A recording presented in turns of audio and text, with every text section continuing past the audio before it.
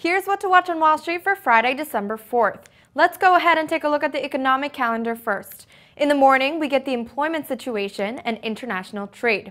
Then at 1 p.m. Eastern, we get the Baker Hughes rig count. A couple of Fed officials will be speaking at the Fed Policy Forum in Philadelphia. We begin the day with Patrick Harker, followed by James Bullard and Narayana Kocherlakota.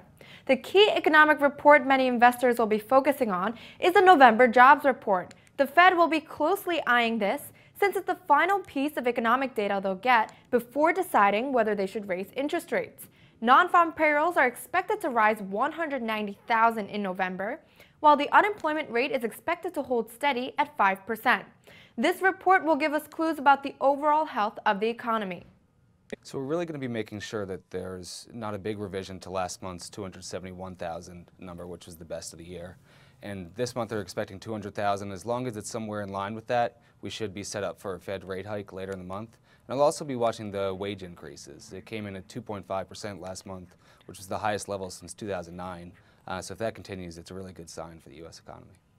One major company reporting earnings is Big Lots, the discount retailer that sells everything from food to furniture. For the latest financial news and updates from Wall Street, check backonthestreet.com throughout the day. I'm U-Jin Lee in New York.